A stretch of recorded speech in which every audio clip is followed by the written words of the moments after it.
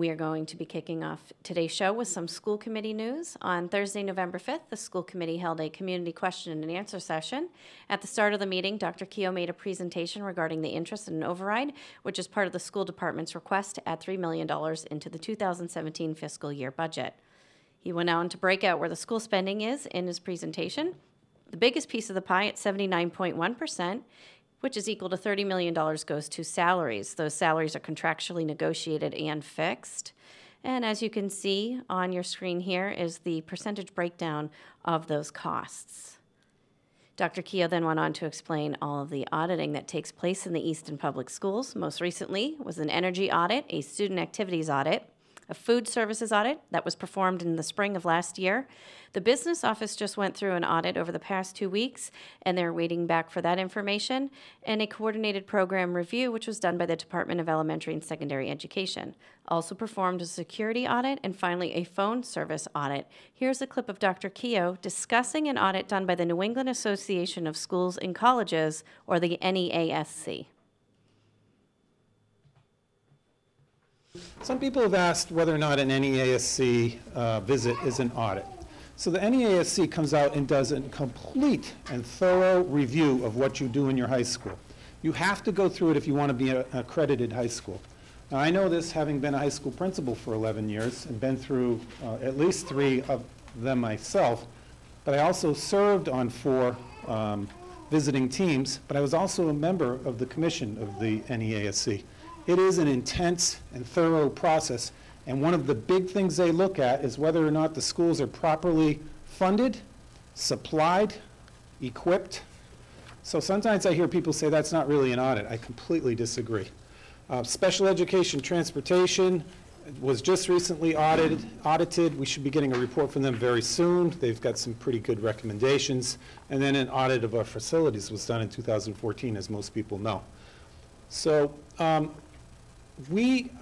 am trying to emphasize to people when I talk that being efficient and not wasteful it's like in my DNA.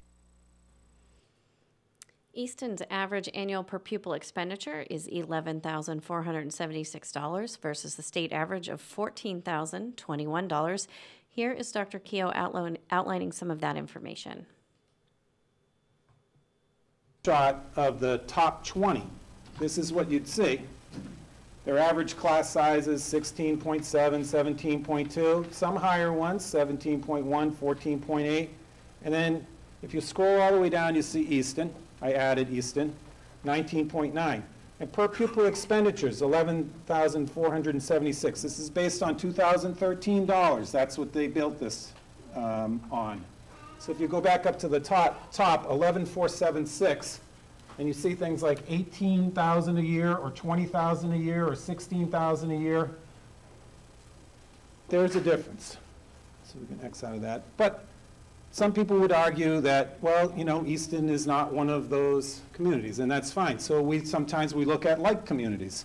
And by like communities, we mean the ones that have similar demographics. And that's really what this is here. And Easton is here.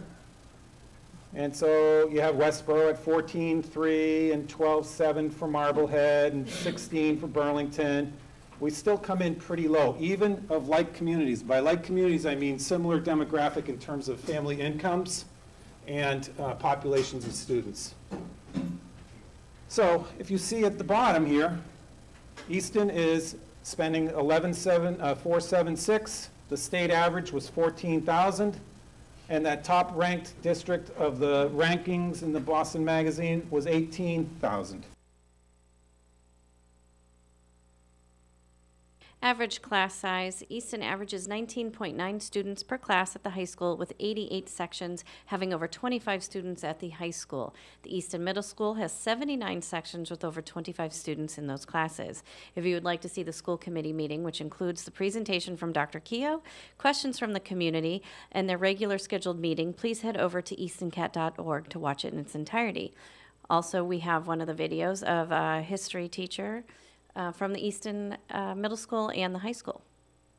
And so what we did was we're focusing on skills, but we also developed 5 specific Easton social studies themes that we're going to use to tie in throughout the curriculum, eventually from kindergarten all the way up to grade 12.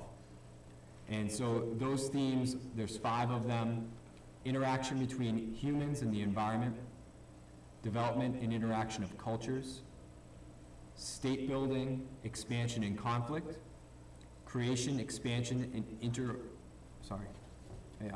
interaction of economic systems, and finally development and transformation of social structures.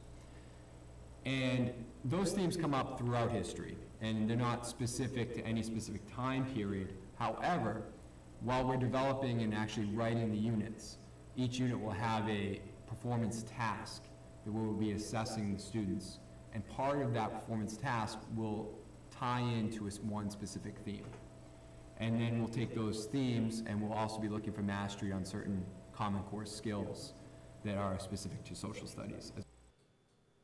All right, so another school news on Monday, November 16th, coming to the Easton Middle School on loan from Bridgewater State University is Project Earthview. Project Earthview is a joint endeavor of the Department of Geography and the Center for the Advancement of STEM Education at Bridgewater State University.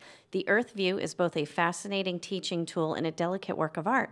The outside is a hand-painted large-scale map of the Earth's surface showing biological communities, rivers, seas, landforms, continents, islands, oceans, and major cities.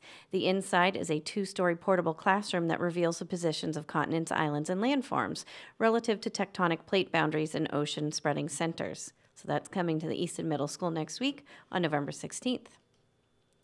All right, so do you have overdue books that need to go back to the library? Are you afraid that you're going to have to pay those fines? Well, the Ames Free Library is offering the residents a Food for Fines event that has started on November 7th and will continue on through November 14th. For every food donation you make, the library will waive $1 from your late dues. All food collected will be for the Easton Food Pantry. Also, the Easton Lions Club is looking for family-friendly talent for their upcoming talent show. You can submit auditions by November 16th by uploading a 2-minute audition video to your YouTube Vimeo account and email your webpage URL and contact information to talent@eastonlions.org, or you can mail the video to Talent Show, P.O. Box 1032, Easton, Mass. 02334. The Lions will then notify you by November 20th to see if you have made the show. Abby Hausman, Easton resident and 2015 Community Auditions finalist, will open the show, which is going to be held December 5th at the Oaks Ames Memorial Hall from 7 to 10 p.m. For more information, you can go to the Lions website, which is eastonlions.org. All right, so tomorrow, Wednesday, the 11th, is Veterans Day. There's going to be a parade down Main Street there in Northeastern. The parade will start at 11 o'clock. Parade participants will form at 10:30 at the Washington Plaza. The parade route is as follows. It'll head down Washington Plaza to the World War I Memorial, where there will be a short ceremony. After the ceremony, the parade will form on Main Street and continue to Veterans Memorial Park, where there will be another ceremony and where it will end. The theme this year is Veterans of the Police Department. And just as a reminder, the Easton Public Schools are closed tomorrow. So if you're looking for something to do after the parade, you can head over to the Easton YMCA. They're going to be honoring veterans with a flag salute led by a local veteran. That's going to take place at 12:30. You can then donate to the Veterans Package and write a letter to a hero. This will run from 10 to 2, and a special guest will be showing up at 1 o'clock where you can meet a minion. Also happening tomorrow is another great event. Is at the Easton Children's Museum. They're going to be saluting the nation's military aviators by exploring the world of flight. This is free with general admission. Also on November 14th is the Children's Museum fundraiser, a night of comedy and laughs. This is for adults only at the Oaks Ames Hall. You can buy tickets by going to the Children's Museum at easton.org, and you can find out more information on the event.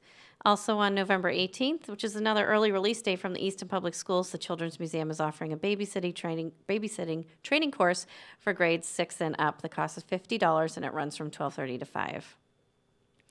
Okay. So the Easton Women of Today is hosting a general meeting open to the public on November 19th. That's going to be at 7:15 p.m. over at Stonehill College's Center for Nonprofit Management, which is on 16 Belmont Street. Guest speaker Stacy Verde, who is the co-president of HUGS, will be there. If you'd like to attend or need more information, you can always email the Easton Women of Today. Their email is located there. It's eastonwot@yahoo.com. Okay, So let's take a look ahead at the next few days. On Thursday, the Governor Ames Estate, which is located on Oliver Street, is hosting a series about tree care and maintenance from 5:30 to 6:30 p.m. The cost is $10 for members and $15 for non-members. Also on Friday, November 13th, the Holy Cross Parish Center, located at 225 Purchase Street, will be hosting a movie night. That movie that will be playing is Inside Out with Amy Poehler. There will be free popcorn, and for only $5, you can get 2 slices of pizza from Papa Gino's and a bottle of water. Feel free to dress in your pajamas and bring a sleeping bag and pillow so you can relax and enjoy the movie. All proceeds from the event will be donated to the Main Springhouse Brown Bag Lunch Program. November 20th is the FEE annual volleyball tournament. This year's proceeds will go to the Science for Scientists program to be held at the Easton Middle School. You can go to feeonline.org for more information. And finally, get your New Year's Eve's plans firmed up by joining the Ames Free Library with their Great Gatsby-themed gala from 8 p.m. till 12:30 a.m. The location of this event will be held over at the Queeset House. The event is 21 plus, and the tickets are limited. All right, so let's save some dates here for November and December. Oh, we've already done that. Okay.